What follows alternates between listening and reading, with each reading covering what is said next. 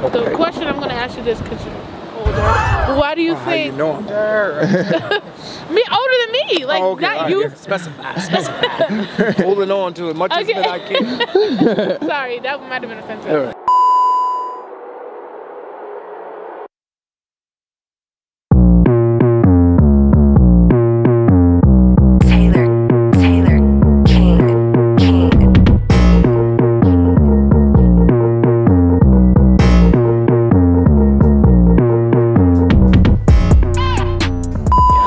Okay, why do you think people cheat? Like, what do you think is the cause of cheating? I can't say what the cause of cheating is other than humanness. Okay. And we all make bad judgments. So I think people cheat because they make bad judgments. Okay, awesome. Okay, so do you think that when someone is cheated on, or the person who is cheating, do you think that affects their mental health? Possibly. In what way? Just because you got to carry that guilt if you don't get rid of it. You know, if you don't confess it, you know, you got to carry that guilt. But cheating has been around since biblical days. Yeah. People cheat. People are human. They make bad choices. I think when it comes down to relationships, I think a relationship should be stronger than someone making a bad choice. Whether it's cheating, or maybe putting your hands on a person in a fit of rage, or whatever the case may be. Not in all cases. I'm talking about maybe the initial case, if things can get better.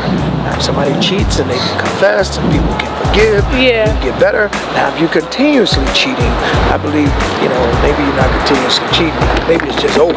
Yeah. You know what I mean? Maybe that commitment is over. I'm not saying the relationship is over, but maybe that part of the commitment is over, or needs to be worked on.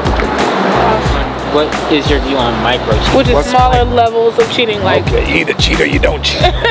So that I can lie, but I'm just gonna tell a white lie. No, a white lie is just as bad as a black lie, green lie. It's like if you're texting an ex that you used to be with, but not like flirting, but like cheating is cheating. You know, because you don't put it in the category of, what do you call it, micro cheating? Yeah. Cheating is cheating.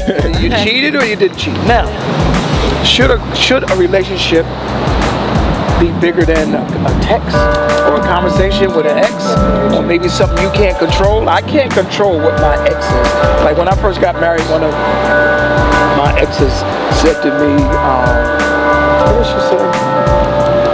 You don't trying to figure out what you said, because it was like clear, like you had your shot, you know what I mean, and you blew it. Why you worried about? Because I didn't take it. And then one chick that wasn't even an ex said, "Who told you you could take yourself off the list, off the like the eligible bachelor?" Right. Didn't know there was a list. Didn't know I had to ask you permission in order to get off the list. So